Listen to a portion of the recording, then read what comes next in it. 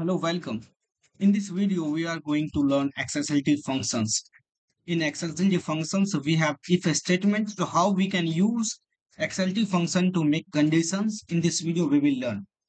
In previous video, I have explained you all the types of XSLT functions available in Oracle integration. Even I have created the same requirement I will discuss in using switch statement in switch action in Oracle integration.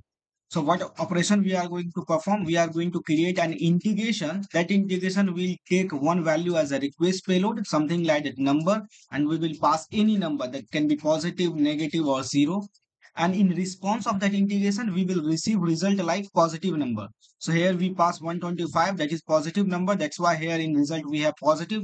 If suppose we pass minus 125, so it will show result as negative. So that kind of requirement we are going to achieve using integration, which we are going to create. So for adding the condition, you can see we have condition, right? Based on this number values, we are going to declare the define the result. If number is positive, it will return positive number, something like that. So how we can achieve this one? We can achieve using condition.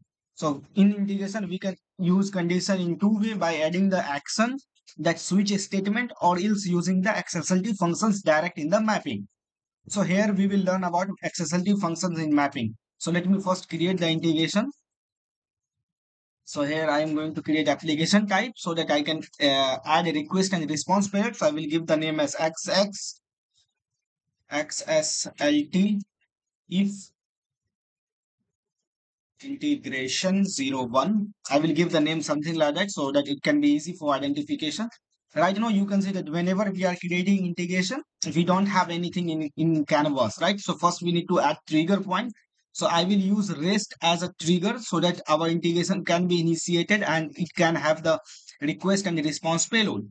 For that I need to drag rest connection here. In REST connection, friends, we have to provide the basic detail.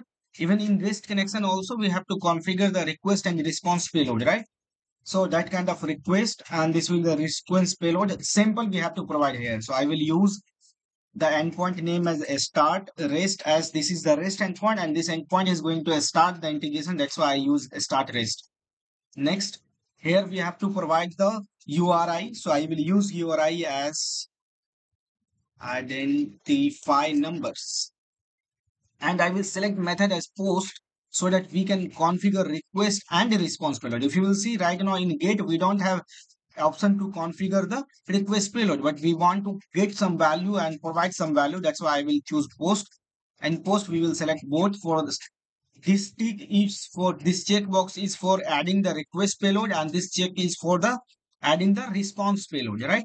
So now we will go next and where we have to in you can see in the request tab we have to provide the request payload. So I will select JSON and I have already created sample this one. So I will provide here in inline, I will provide sample. So request payload I configured here. You can see by default is choose as JSON because I select here JSON and provided the JSON structure, right? I will go next and we have to provide the response. In response again, we will configure the same response payload which I have created. So I will select JSON sample inline, provide JSON. Okay. And now next, you can see we have done with the endpoint configuration and done. I will just change the layout to vertical. So now you can see we have added the REST endpoint. This endpoint will get some value. The value it will get as a number. And this is the mapper which is going to return back the response. And now before going to return response, I have to add the condition. Based on number, we have to return response. For adding the condition, we will use XSLT functions. And we know that we can access XSLT functions in mapping only. So I will just click on mapper so that get here you can see this is our result. This is the option. This is the response payload, this result, right? Showing here. And here we have to map the value so that when integration will execute it, it will return result, right? And here this is our request wrapper. Inside that we have number. This number is the request payload number, right? Requested payload. So now we have to map this number in such a way if this number is positive, this result should have the value as positive, else negative and all. So how we can achieve? We have if statement for that. So from where we can use or access the XSLT functions by clicking on this XSLT icon. Once you will click here, once you will click here, you will have the option, right? So earlier this XSLT function will not be visible here. Once you will click here, it will show one XSLT constructors. Once you will edit, I have already explained, we have two features, that flow control and output. Flow control is used for adding the condition and output is used for showing the value for a specific condition. So now you can see this is our request wrapper. Inside request wrapper, this is our node. In this node only we have to provide the value. So once you will expand here, you can see we have nil. This is the value part, right? Here we have to provide the value.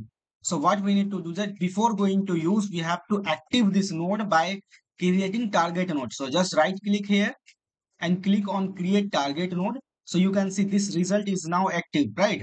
Now active, and here you can see we have the mapper for the expression builder for adding the value. So what we need to do is that before going to choose anything, we will add conditions. So what condition we will add? We will add condition if this number is greater than 0, then this result should have positive hard-coded values, right?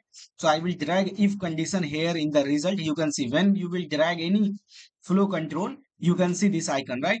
So whenever you can see this icon, it means that this if is for this node only. So I will drag here result, and you can see this if, and if expression is available here. So what condition I want to add? I want to add if this number is greater than 0, right?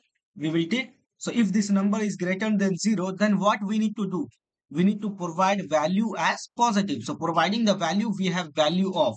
So we will drag value of for this if, right?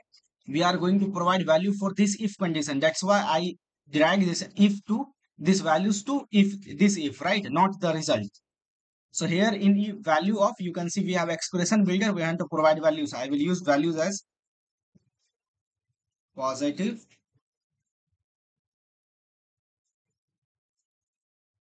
number. This result I want to return. Now here you can see it's map. If this number will be greater than 0, it will show the result as positive number. Now we have to add another condition. For adding the another condition, again we have to drag the flow control as if, and where we have to drag? We have to drag on the result element, right? So whenever we will add the result element, you can see another if is added, and again we have to write the condition. So again I will use number is less than 0. Another condition, when our number is less than 0, you can say this is greater than, this is less than, then what we need to do? In output, with the help of value, we have to add the value as negative, negative,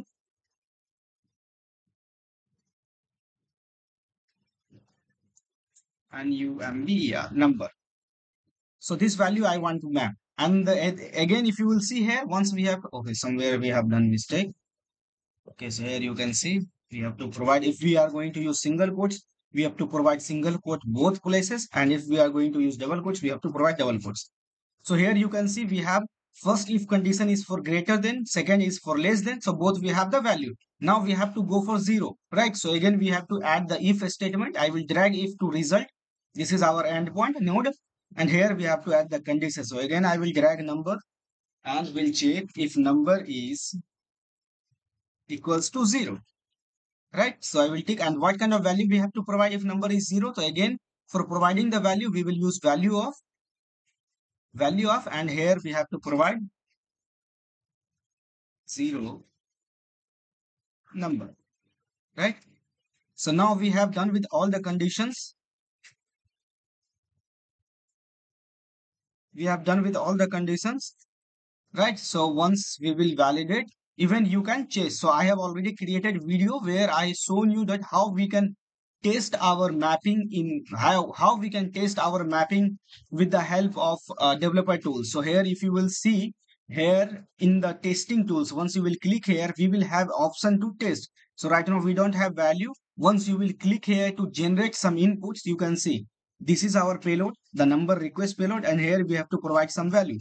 So suppose we will use 100. 100 is positive number, and for testing the same, once we will click here execute, you can see this 100 number will be passed to the condition, and it will map that value, and it will show result as you can see here the response wrapper, and what it is showing, positive number. If you remember, this is the same we have mapped, right? So instead of 100, if we will pass minus 54, 45, and once you will execute, you can see it will show the result as negative. And if we provide 0 here, it will return as 0. It means that our mapping is working perfectly fine, everything is good, and now it is ready for integration, is ready for activate. So I will move back. And remember, I told you many times that each and in every integration should have at least one business identifier, right? So here you can see this error is related to that only, right? So for adding the business identifier, just click here, and here you can provide any value. So I will provide the request wrapper value, so number will provide here, right? So now you can see once I will click outside, the error will be resolved. Now I can save. You can see status will be configured and it's ready for activate. So just I will move back. Integration is in configure status. I will just activate this integration by clicking on the power icon. I will use debug mode so that we can validate or check the log messages. Reload here, and you can see integration is activate. Now it's time to run. Here we will move to run, and here in body you can see we have the request payload. So here we have to provide value. So right now you can see minus 125 is negative number. Once we will run in the response wrapper, response, you can see it will show us the result as negative number. If again we will pass the value some positive value, it will return the value as positive number. And suppose if we want to pass value 0, again it will return back the value as 0. So friend, this is the basic simple integration where I showed you how we can create integration to use XSLT functions, if a statement.